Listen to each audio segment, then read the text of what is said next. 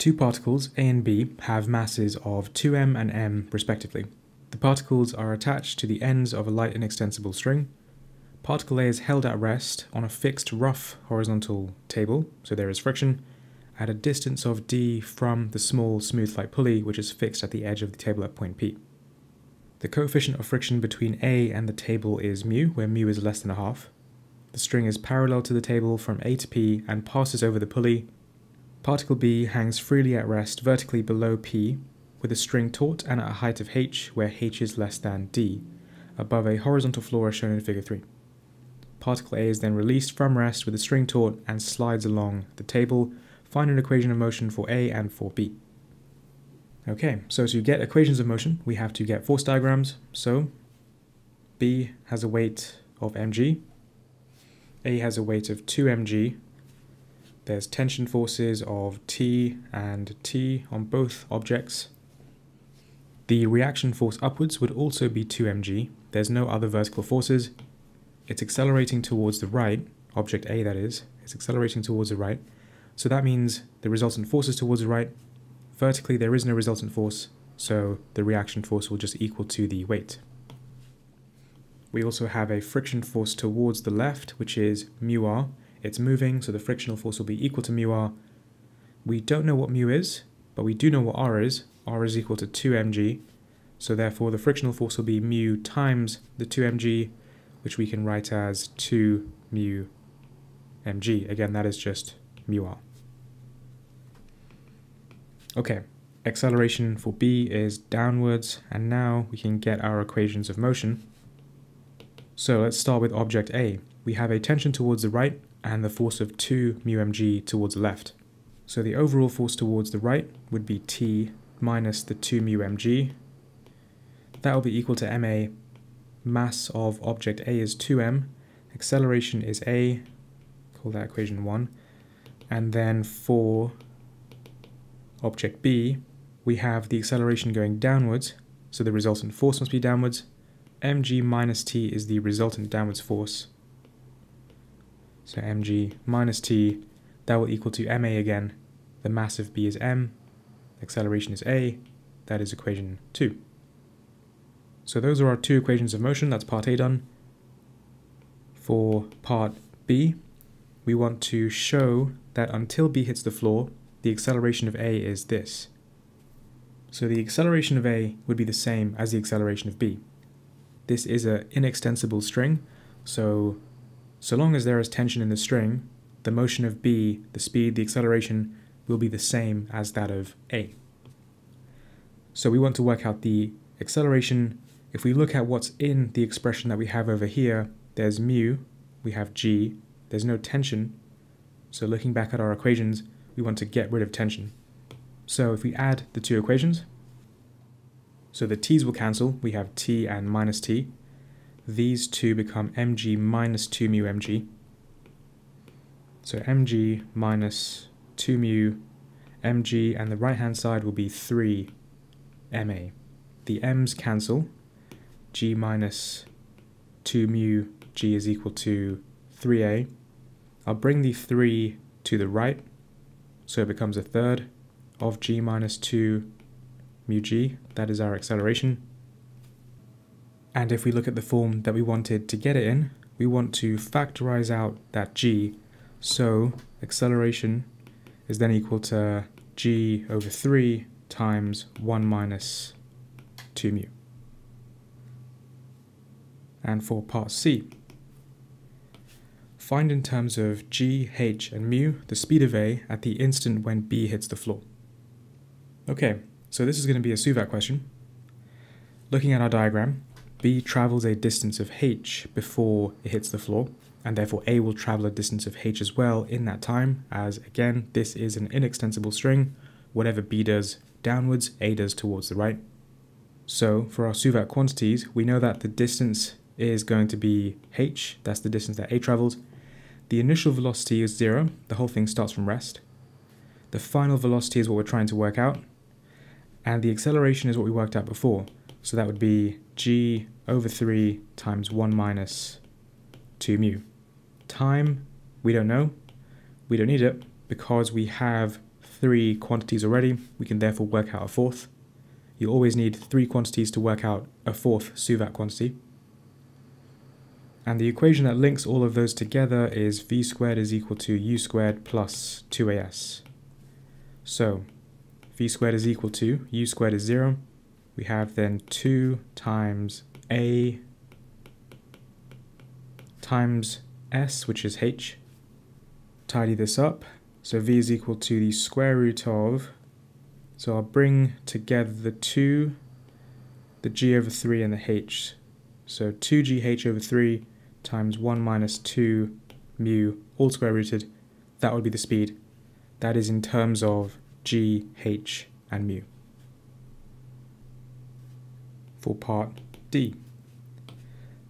After B hits the floor, A continues to slide along the table. Given that mu is a third, and that A comes to rest at P, find D in terms of h. Okay, so what's happening here? Looking at our diagram, B hits the floor, it travels a distance of h, and therefore A will travel a distance of h towards the right. Let's call that stage 1. So this is stage 1. After B hits the floor, there's no more tension in the string, so there's no more force pulling A towards the right, but it already has some speed. For this first stage here, when B moves a distance of h towards the ground, A moves a distance of h towards the right, we worked out the final speed to be this. So that would be the initial speed for stage 2.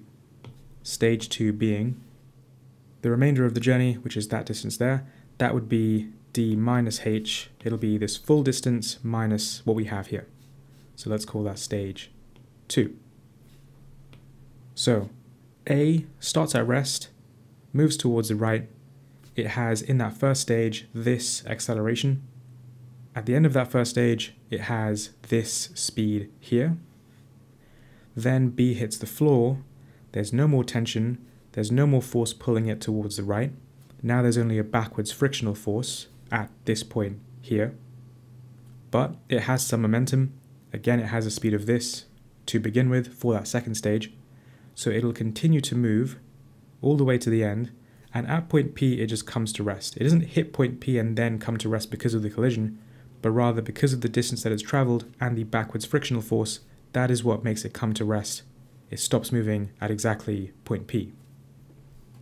So let's write out the Suvat quantities for this second stage. Okay, so for stage 2, distance is d minus h. That is the distance for this second stage here. The initial speed for stage 2 is the final speed for stage 1. So we mentioned this earlier. The speed reached at the end of stage 1 is the initial speed for stage 2. That was what we had over here. So the initial speed is, writing that out again, 2gh over 3 times 1 minus 2 mu. Final speed is 0. It comes to rest at that point P. Acceleration, we don't know. It's not the same as before. It's not this acceleration that we had here. And the reason it's not the same acceleration is because the forces have changed. We no longer have this tension force acting towards the right. When B hits the ground, the string goes slack. There's no more tension force pulling A along. Now we just have this backwards force, so we have to work out our new acceleration. Again, we don't have time, so we can't use time instead for our Suvat quantities. We'll need to work out what the acceleration is, or rather deceleration. So looking back at our diagram, the only force that we have on A when it's at this point, horizontally at least, the only horizontal force we have at A at this point is the backwards frictional force. The vertical forces will still just cancel, so the backwards frictional force is the resultant force, so resultant force is 2 mu mg. So 2 mu mg, if that's the resultant force on A, that's equal to ma. The mass of object A is 2m, so mass of m times acceleration. The two m's cancel, we're left with A is equal to mu g. We're told that mu is a third in the question, so therefore acceleration would be a third g.